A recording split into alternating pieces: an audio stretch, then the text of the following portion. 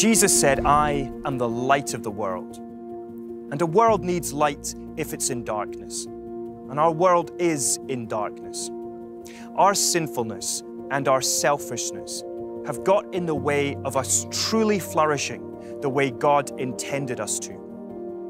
And we see that in politics, just like everywhere else. We look to our leaders for hope, and we see people who are just as flawed as we are.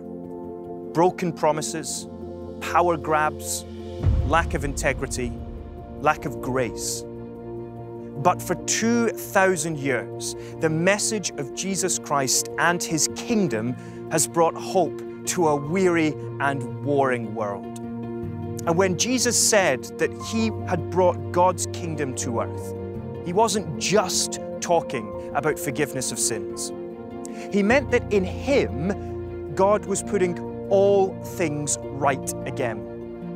The kingdom coming to earth meant healing for the sick, reaching out to the marginalized, challenging injustice. Jesus said, "I am the light of the world." But Jesus also told His followers, "You are the light of the world." He meant that we are the means by which God brings His kingdom here on earth as it is in heaven. And for more than 40 years, CARE has sought to do just that.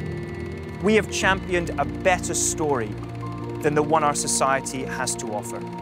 A story of the intrinsic dignity and value of every human being. A story about what it truly means to offer justice. A story that is rooted in God's Word, shaped by the gospel, that offers life and healing and hope for everyone, no matter who you are or what you have done. The 1960s had seen a whole raft of legislation introduced that's altered the course, not always for the best. And Christians suddenly realized, we need to say something, do something about this, make a difference.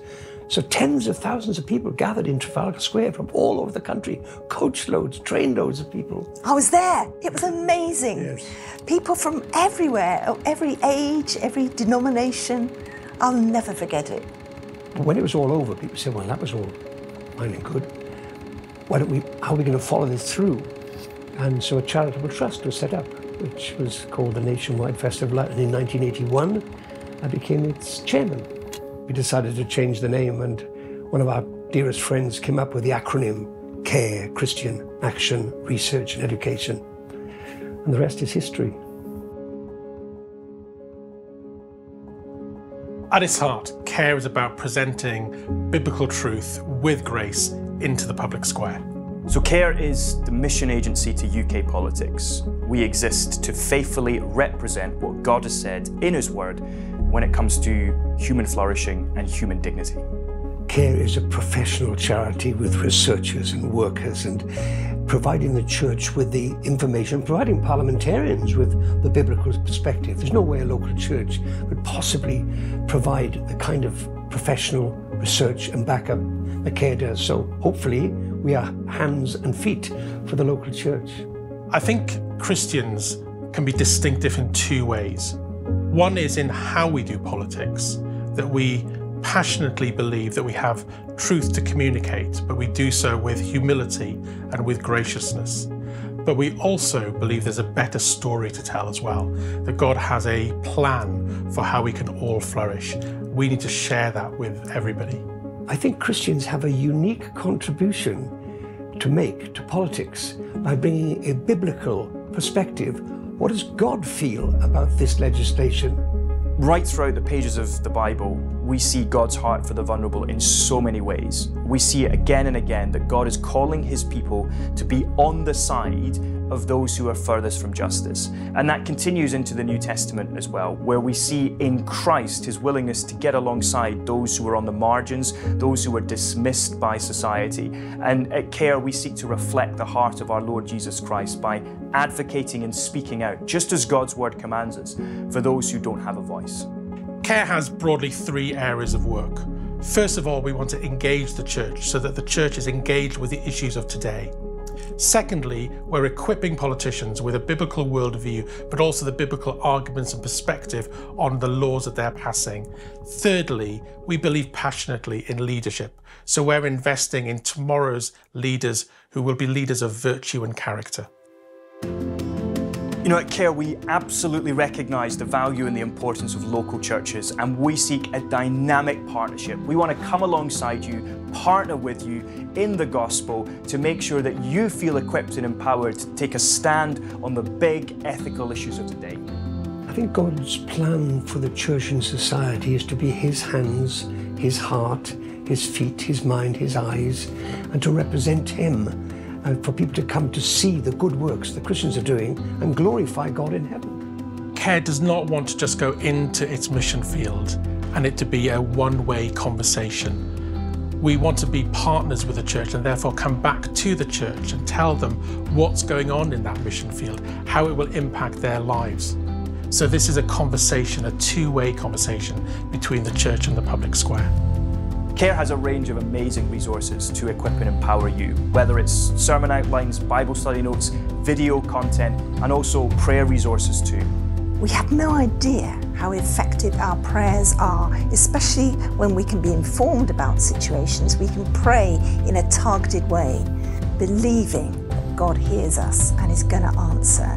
So when it comes to a Sunday service, we can provide a range of expert speakers who will inform your people of key causes and debates and topics, but also show you what the Bible says about those causes, and then lead you to a point of knowing how you can take genuine action on behalf of more vulnerable people. CARE's bread and butter in many ways is to engage and work with politicians. So what we're doing every week is looking at Parliament business and how we can provide briefings and information to politicians to get them to understand and know what the Bible has to say about those topics and issues that they are dealing with. At CARE, we care about relationships, and over many decades we've cultivated relationships with parliamentarians, with MPs, with lords, and our heart is to equip them and empower them to flourish in those chambers, to bring legislation that's going to change society. You know, MPs have a hard time and the media are hard on them, and we forget to realise what ordinary human beings they are. And we work with them, and in the majority of cases, they're upstanding people with a servant heart, serving their community. And it's a real honour to work with them. For politicians, we give advice, we produce briefings, we write speeches, we write amendments, anything that we can do to help them flourish in their role, but for that bill to be effective and to pass. One of the unique things about CARE is that we have in-house ability to draft pieces of legislation. We can change laws by directly writing and drafting things ourselves. Through its policy work over its 40-year history, CARE has managed to introduce laws and legislation across the United Kingdom when it comes to tackling modern slavery, in particular in Northern Ireland. It has helped to see multiple assisted suicide bills fail to pass. It has been at the very forefront of advocating for age verification when it comes to protecting children and young people from pornographic harm online. It has also helped and been involved in campaigns to prevent Christian freedoms from being undermined by unnecessary legislation.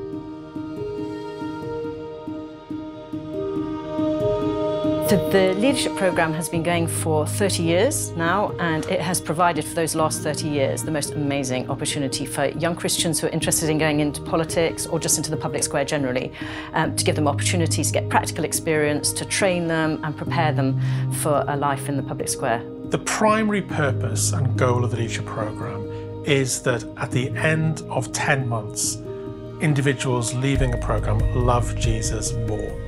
And they have begun to be more like Jesus in the way that they act, behave, and the way that they view the world.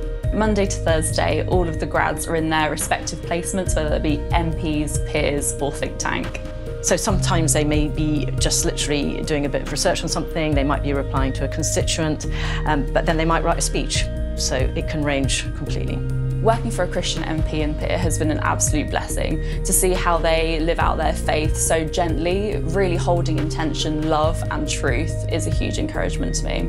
On a Friday, all of the grads spend time together in devotion, getting stuck into the Word, learning practically what it looks like to be a leader in the political sphere, and then looking into the theology behind that as well.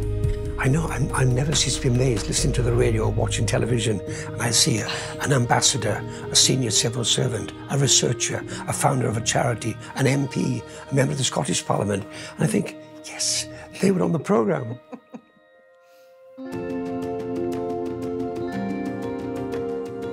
Engaging the church, equipping politicians, and empowering future leaders, they're all key parts of what it looks like to transform society. And you can play your part too by supporting us. You can connect with us, sign up for our mailing lists, follow us on social media, and pass our details on to your friends and family. You can give to us. Every penny of what you give will go towards our work to provide a Christian voice into UK politics. And you can pray for us. Prayer is the lifeblood of our organisation, and we firmly believe that when we pray, God listens and lives can be changed. You can connect, you can give, and you can pray. And it's our prayer that we might be a light to the world, advocating on behalf of the most vulnerable within our society. And through our work, God might bring His kingdom on earth as it is in heaven. We care about our nation and all the people in it. I do hope you will join us.